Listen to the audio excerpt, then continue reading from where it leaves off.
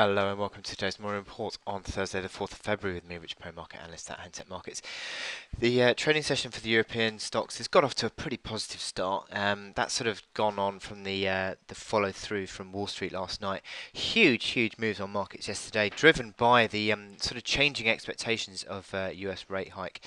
The market's considerably dialing back on those expectations after pretty dovish comments from William Dudley, the New York Fed president, and also a very much weaker than expected ISM non-manufacturing data. Now, that had impact across markets, but the main driver was obviously dollar weakness. The dollar was weaker against all of the FX majors. The dollar weakness also fed through into the commodity markets with a huge move higher in the oil price, sharp rebound in the oil price, and also equities as well, strongly higher yesterday. Now, the fact is that I don't believe this rally is built on any real solid ground. This rally is sort of based on a US weak recovery, or certainly dollar um, weakness, and the sort of expectation that the US economic recovery is not going to be supportive of the Fed rate hikes. So that isn't a positive. I see that as a negative, generally speaking, and I think that these recoveries that we're going to see are going to be short-lived on the back of this. I don't see this as being sustainable move. You saw, for example, yesterday. Let me show you the oil inventories. Oil inventories again were incredibly high in the US.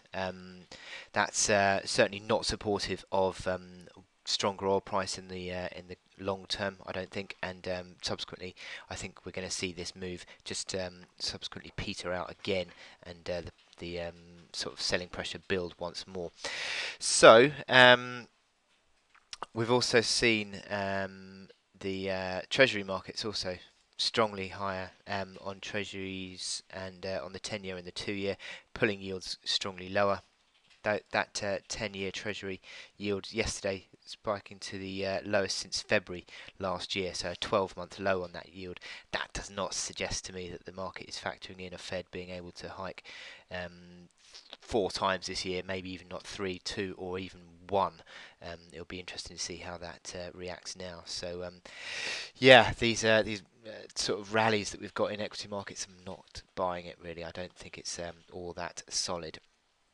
So what have we got to look forward to today? Well, we've got the Bank of England monetary policy at 12 o'clock. Now, the expectation is for no change on monetary policy, and also the continuation of the voting makeup, which was 8 versus 1, that one being Ian McCafferty being the one dissenting voice, voting for a rate hike. But even then, it'll be interesting to see what happens in the quarterly inflation report as well, because the quarterly inflation report is likely to contain cuts to growth figures, cuts to inflation expectations, and that would be deemed to be a little bit of a dovish move for sterling at least, and the UK rate hike.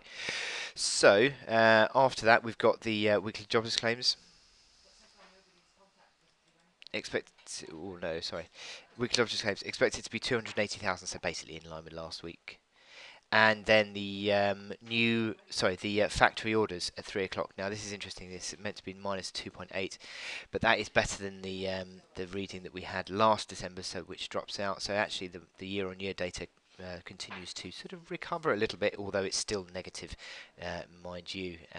So it'd be interesting to see how that one comes out. But certainly, factory orders is not necessarily supportive of a dollar recovery and a US economic recovery either.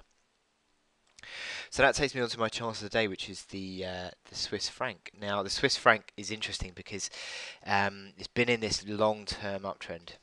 In fact, I could say that it's been in a big long-term uptrend ever since sort of bottoming out. It's been there, isn't it? That's a pretty good uptrend, but these uptrends are getting sharper as time goes on. And currently what we are seeing, let me just get rid of that for the sake of being able to see this uptrend. What we are seeing now is yesterday we saw pulled back to the uptrend, but I think that uptrend is now under pressure because we've got these momentum indicators which are rolling over. MACD lines are crossed stochastics have given a confirmed crossover, and RSI has just fallen away. So I think that that is a really significant move. It's back below the 101.15 support, which is a pivot line. So that pivot line now becomes resistance. I think it's going to put pressure back on the downside. You've got a pivot again around parity. Parity is another pivot line, and it sort of broke below that yesterday. Mine on the intraday spike, but to 99.80. Again, a bit of a pivot level there, a bit of support, but more. Moreover, I think that this is just this move that we've seen overnight is just unwinding the oversold momentum. I think anything around sort of 40, 50 on the RSI, I think is a chance to sell. And even then, in the last few minutes, we've actually seen the Swissy start to fall away again. And I think this little rally that we've had overnight is a chance to sell, because I think we're going to put further pressure on that uptrend.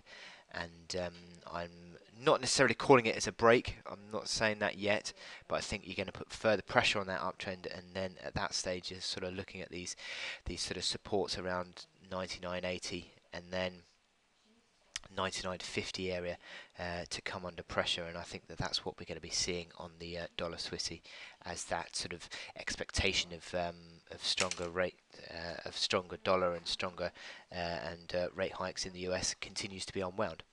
So I wish you good luck in your trading today on the dollar Swissy, and I'll speak to you later. Thank you.